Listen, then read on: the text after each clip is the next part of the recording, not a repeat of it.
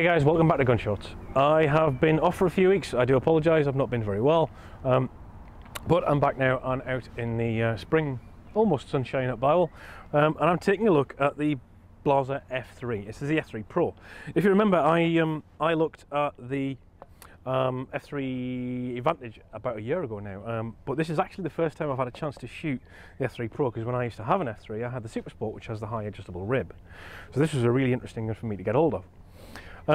Let's go through the technical specifications as ever. So 30-inch tubes on this gun, although this does go, I've seen one, there's actually one on the wall at the minute at 34-inch. At time of recording it won't be there for long, I don't suspect. We've got extended colour-coded chokes, non-ventilated mid-rib, ventilated top rib with at the moment a white front bead, although the gun is supplied with a selection of beads. It also comes in the space kit with weights fore and aft, which I'll show you the mounting point in a sec, and choke key, chokes, blah blah blah, the usual stuff, socks, nice and greeny case, the usual bits and bobs. Coming back to the fore end, this nice slim English sporting fore end hides the mounting point for the weight, which just slot under there, give you the opportunity to set the balance fore and aft. The chambers, 3-inch, 18.7 board, ejectors cock when you open the gun rather than when you close it, which is an interesting experience if you've never shot a Blaser. And it has almost a striker fired firing pin. It's like a Glock firing pin, but it's cocked when you open the gun, which give you very, very fast lock times and almost no maintenance, I gather. The lockup on this action is achieved with, obviously it hinges on these trunnions. We've got a lump that protrudes from the bottom of the monoblock when a bite that protrudes from the bottom of the action face, and that lump actually protrudes through this hole in the bottom of the action, giving you that nice strong lockup. Very, very simple, very, very sort of elegant design on the F3. I think they're very, very pretty guns. I do really appreciate this kind of design. I think this is like what would happen if Dieter Rams designed a shotgun. Dieter Rams is a quite famous German designer, and very, very minimalist, very, very sort of function-oriented design, and I think this is an excellent example of kind of really sort of German design ethos. Coming back to the trigger, adjustable mechanical unit with the trigger selector just in front of the trigger instead of being back up here where the safety is. Safety is very simple, on-off. Obviously, top lever there. The grip is a pistol grip with a nice palm swell. Beautiful bit of ergonomic design this. Again, all the checkering is laser cut on this, and very well executed, and it just feels lovely in the hand. Nice sporting stock. And a recoil pad with a plastic insert that stops it from snagging on your vest.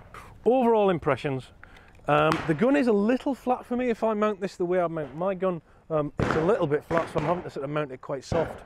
I would, if I was going to get one of these, get the adjustable stock, but it is a lovely gun to shoot. It's 8 3/4 pounds or thereabouts. It's a little bit more sprightly than my gun, but actually it handles really, really nicely, very easy to drive around.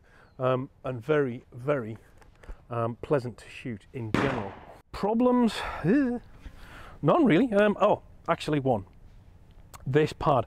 When I had mine, mine was relatively new, I didn't have any issues with it, but this gun's obviously been used and had a bit more time spent with it, and the pad, which has gotten soft, has left a sort of a hard bit at the top. Now this hard bit is actually transmitting a lot more recoil through than I think you would normally feel, because the rest of it's a bit softer than it used to be, and as a result it actually hurts a little bit in extended shooting sessions. I think if it were my gun, I'd be changing this pad out. I think other than that, no problems with it.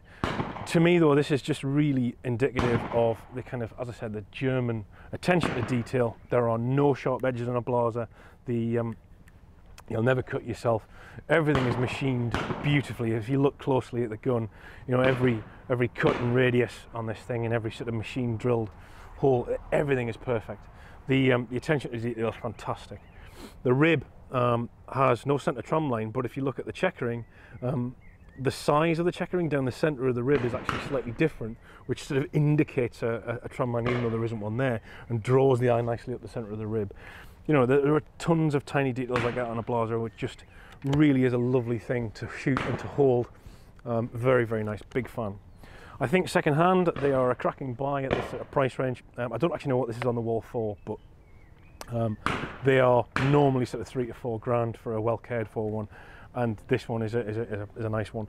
Just, I think they are lovely, lovely guns, and I can't really point any fingers at them for problems. I've enjoyed shooting it. Lovely. Right, guys, thank you very much for tuning in. I hope you've enjoyed it. Do please subscribe, follow me on Instagram, it's @LloydP. As ever, please also go take a look at the Bywell website, where this gun and many others like us are available. All right, see you next time, guys.